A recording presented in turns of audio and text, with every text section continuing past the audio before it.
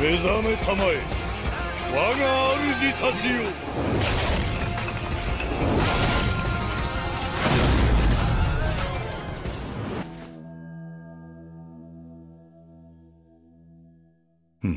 気のせいか。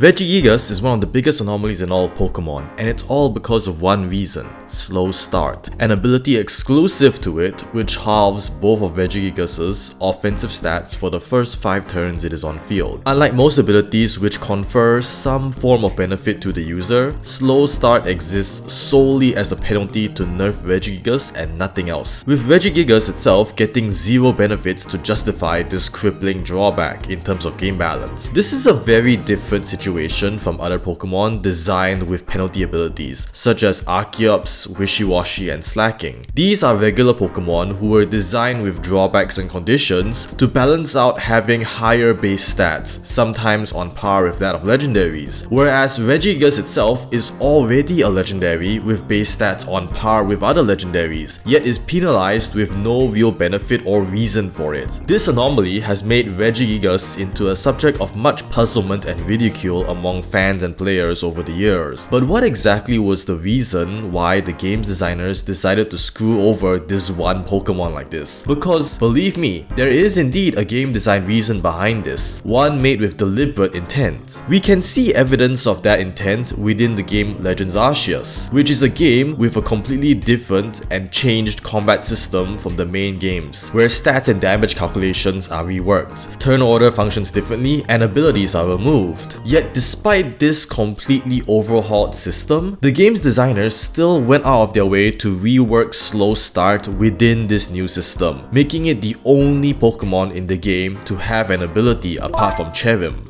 As anyone with game development or general programming experience knows, making exception cases for system-wide mechanics is not something to be done lightly. So, what do you think might be the game's designers' motivations and reasons for making slow start? Well, let's have a look at the situation from a game's designer's perspective to find out. But before we properly begin, I must first dismiss any idea that this is because of lore reasons, because I will undoubtedly receive comments about it if I don't. We've all heard this song and dance before. According to the Pokédex and the established lore of the universe, Regigigas was a phenomenally powerful ancient Pokémon who had towed continents and forged the other legendary golems, but years of dormancy and being sealed away had caused it to become rusty over time. Poor Regigigas is like an old man whose joints ache every morning when he wakes up, or like a car that was kept in the garage for too long. Slow start is intended to be viewed as a way to represent Regigigas needing time to wake its body up as the battle begins.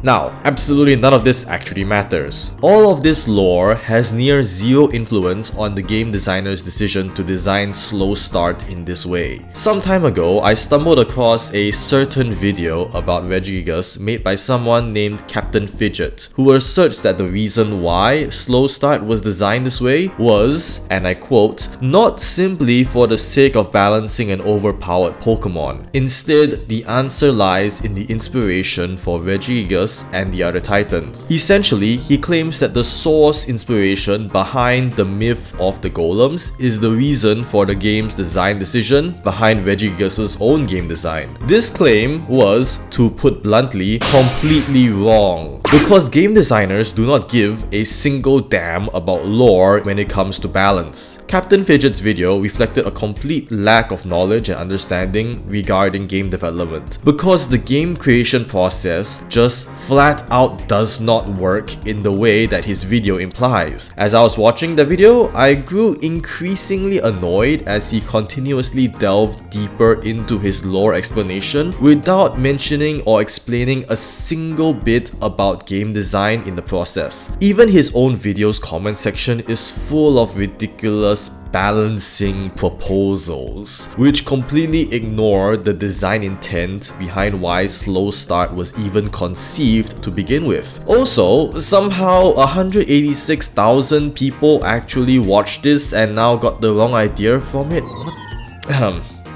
I must apologize. While I might come across as being a bit rude, I cannot fault Fidget for his video. His own channel's description outright states that he specializes within the background lore of Pokemon games, and his actual research regarding the historical source inspiration behind Regigigas and the golems was actually quite extensive and interesting. I'd highly recommend watching that video if you'd like to learn more about the history of real-life golems. More crucially, knowledge about the game development process is admittedly not something which most people can reasonably expect to have. Few people have industry experience working in a game company within a development-related capacity, and even fewer of those people will want to willingly talk about their experience to complete strangers on YouTube, because they frankly have more important things to do with their limited free time when they aren't exhausted from working or being put on crunch. Fortunately, I have nothing better to do with my free time. Talking to people on YouTube is my hobby. So,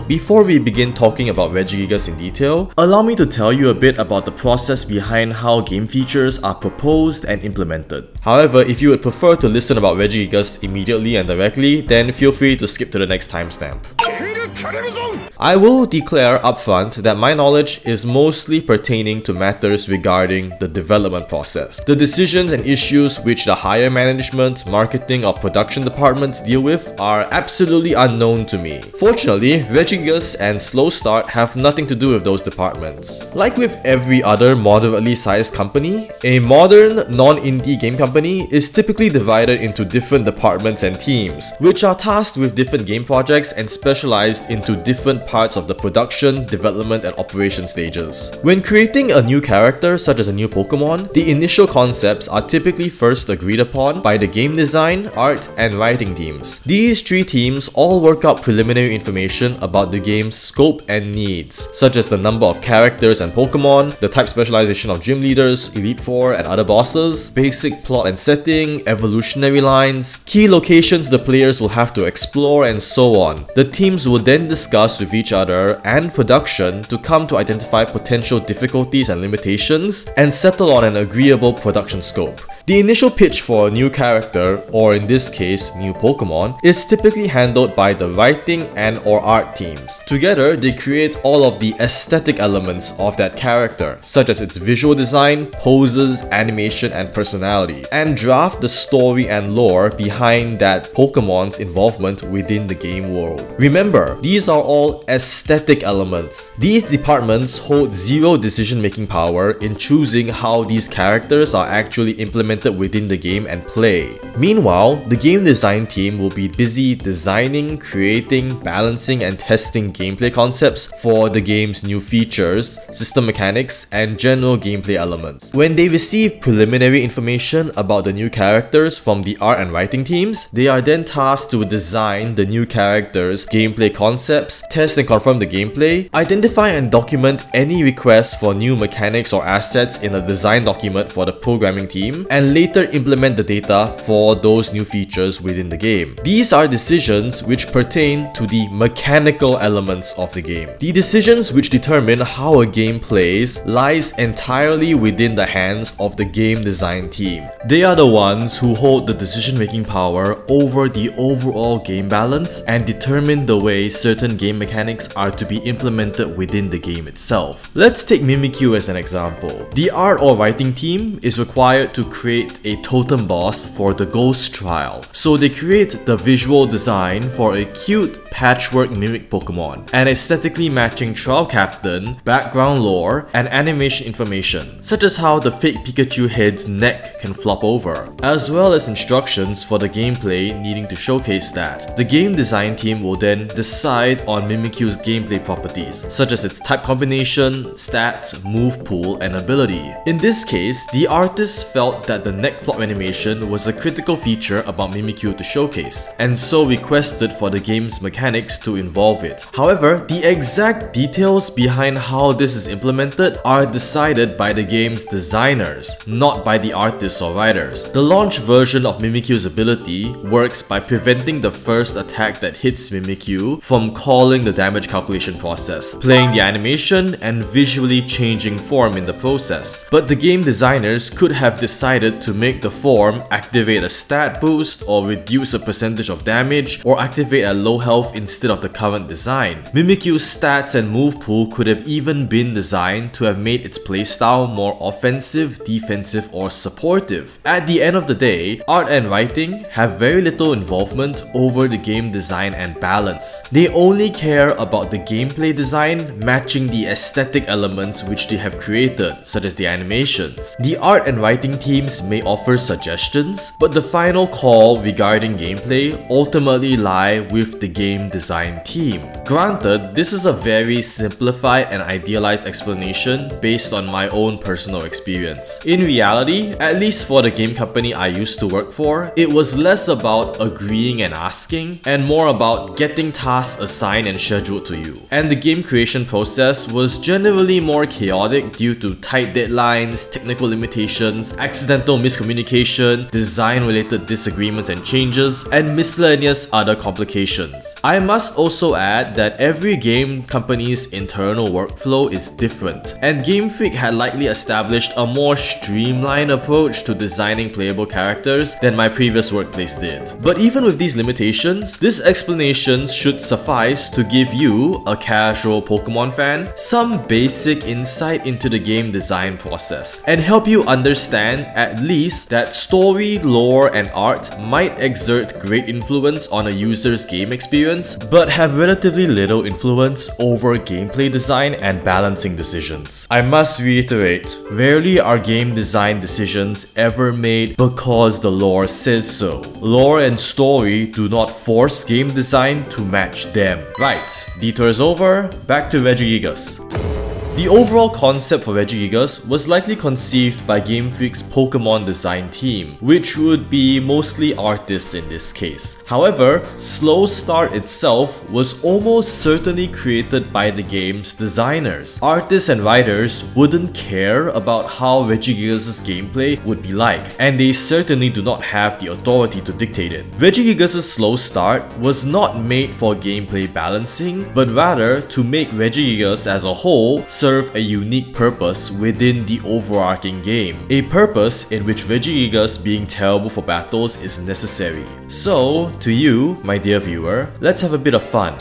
Tell me, exactly what do you think that purpose is? Remember, don't just think of all Pokemon as units for the player to use in battle or as fantasy creatures to befriend. Many were created to serve as the game role equivalents of obstacles, bosses, and rewards like you would see in other games. Pause the video for a bit and tell me what you think Regigigas was supposed to be from a game design standpoint. Try and look at it from the perspective of not just a player, but as the game's creators. So, by now, I'll assume you've got your initial answer, because this video clip from The Legend of Zelda Breath of the Wild will show you exactly what Regigigas' game role is intended to be.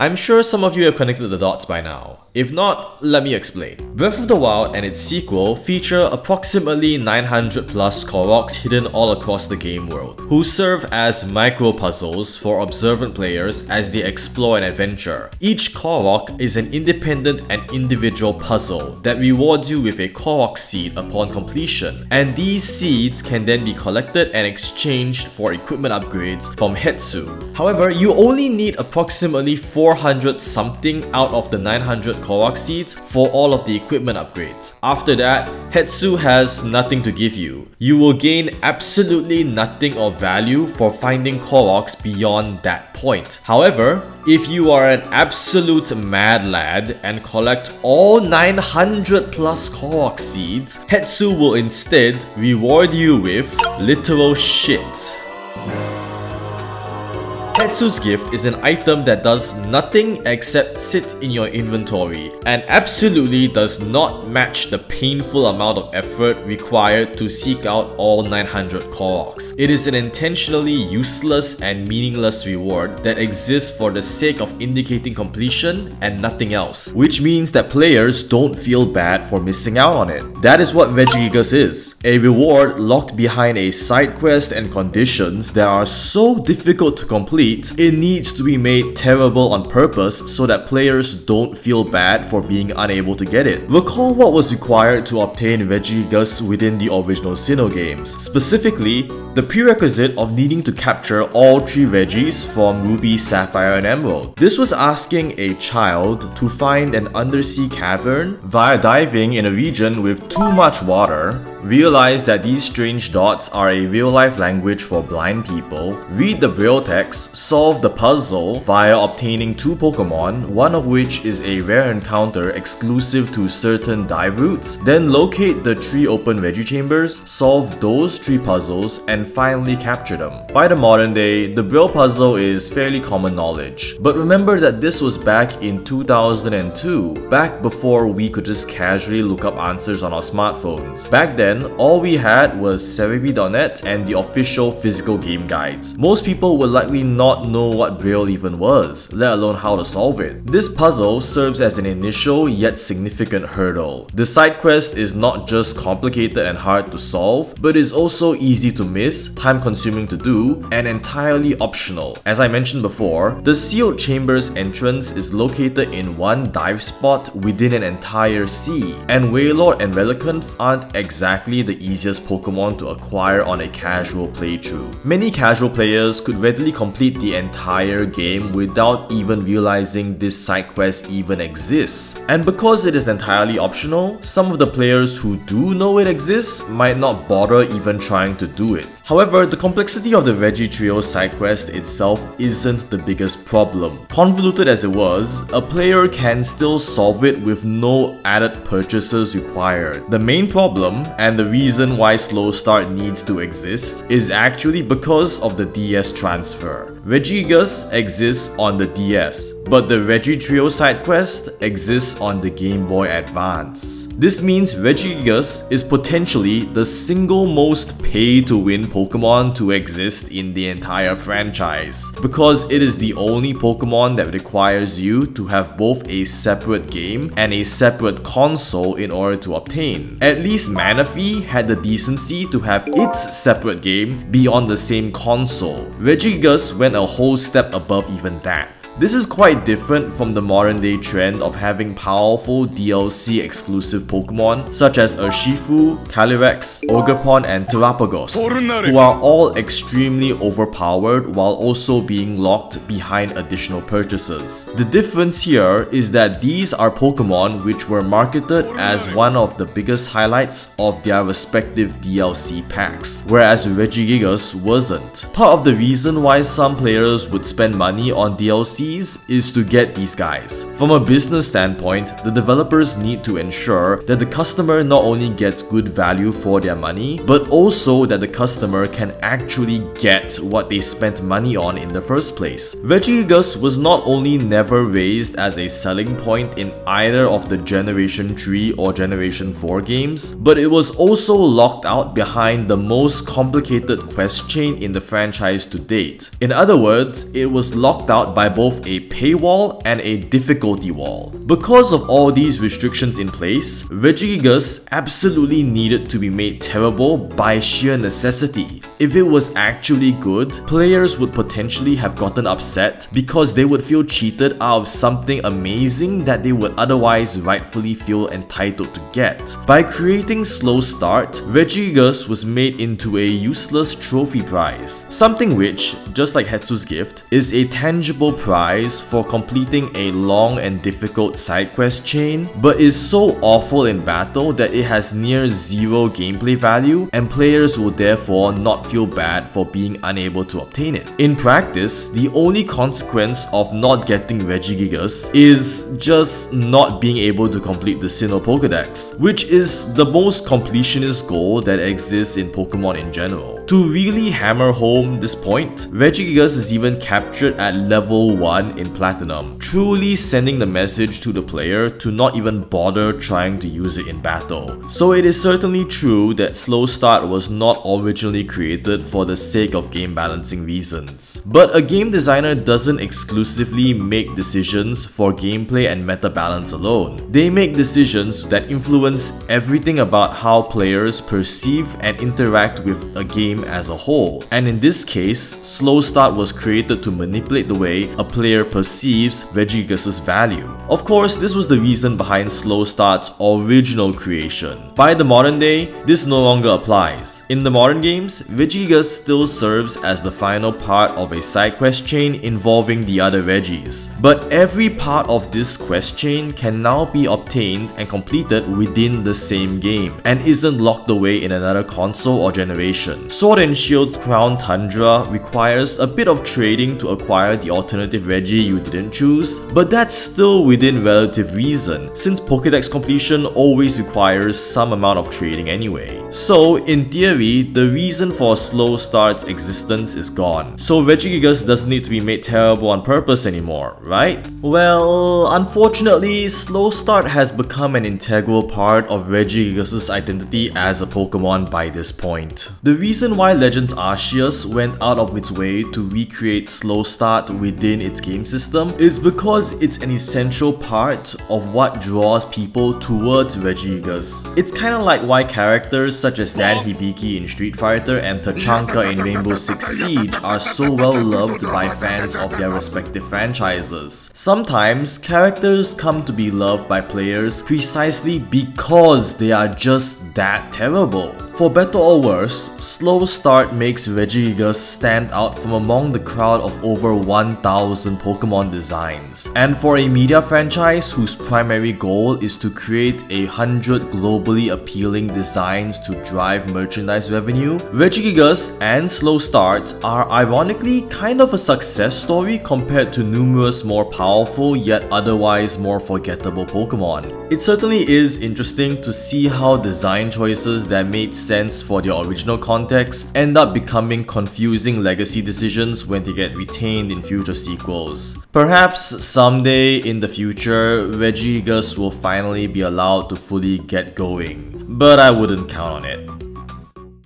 Well, that closes this video. I hope you've enjoyed it, and have maybe come to look at unusual things in video games from a more game design related perspective instead of a lore based one. Far too many people have the wrong idea about a game designer's job as is. If you've had fun, then leave me a comment. I always enjoy reading interesting discussions and comments via my YouTube Studio notifications, and I always make sure to read each and every single one. If you have some more free time, then here's another video. If not, then I shall see you next time.